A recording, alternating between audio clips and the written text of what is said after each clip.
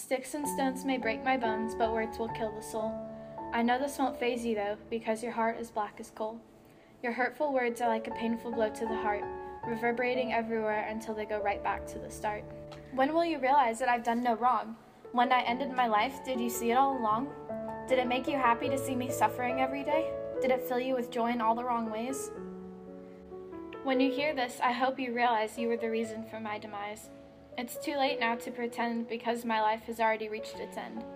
When I put the gun to my head, my mother found me dead. She cried every day, but I found peace. I was grateful to be at ease. Congratulations, bully. I hope you hear this and know you were the reason I was covered in blood from head to toe. Right about now, you are probably standing with your mouth agape, and you may call this suicide, but I call it an escape. I realize now that none of the things you said were true. Now I know the real coward was you. Although you never hit me, your words were rough. Tell me, now am I good enough? They're everywhere, in schools, on the internet, and sometimes even at home. Everywhere you look, there seems to be hate. People bashing in on who you are and what you do. Make one mistake, and here they come. It's like I can't get away from it. It follows me everywhere.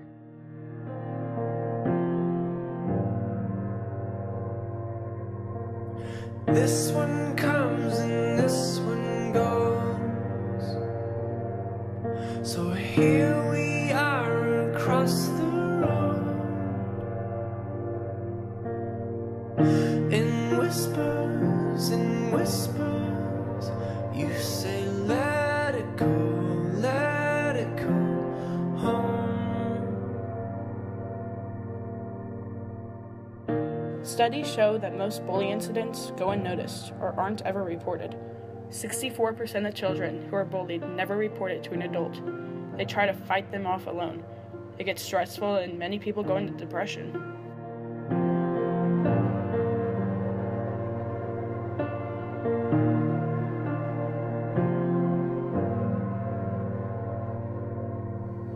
Taking all our time we rode through the town where we grew up.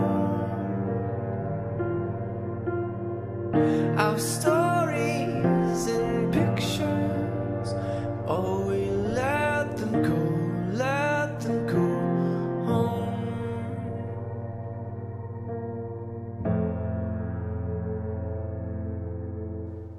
Nearly 1 in 3 students report being bullied during the school year.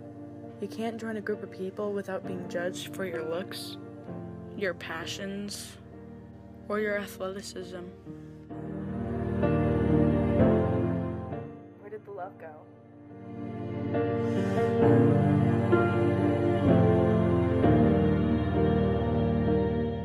19.6% of high school students in the U.S. report being bullied at school in the past year.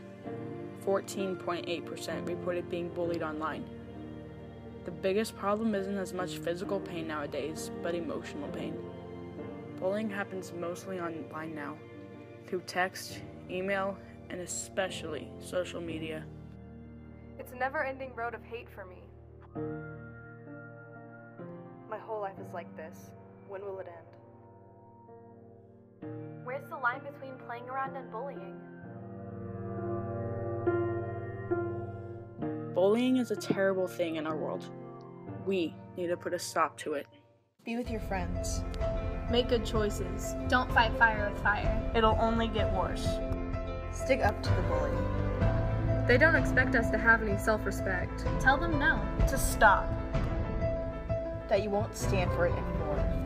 Be that person you admire for their confidence. And roll with that energy. Don't stop until the bully gets the idea that you will not let them in anymore. That they will not be messing with your life any longer. You're in control of your life. Pursue your dreams. And be your own person. And let no one stand in your way. Love yourself and who you are. Completely and truly. Never be afraid to show your true colors. Shine bright and strong as a beacon of hope for yourself and for others.